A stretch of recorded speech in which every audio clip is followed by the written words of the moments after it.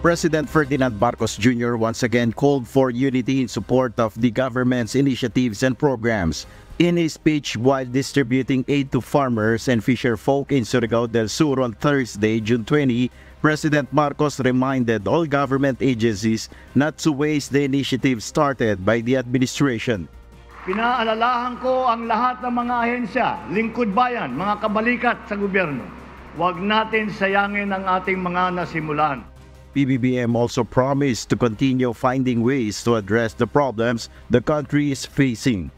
Asahan ninyo na patuloy kaming maghahanap ng katugunan sa mga pagsubok na kinakaharap ng ating bansa at magpapatupad ng mga angkop na programa at patakaran upang matikman naman ninyo ang bunga ng inyong pagsisikap.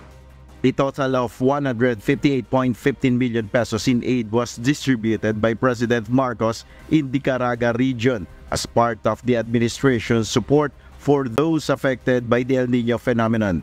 This is in addition to the machinery and other assistance provided to the agricultural sector in the region. Nel Maribuho, UNTV News and Rescue, we serve the people, we give glory to God.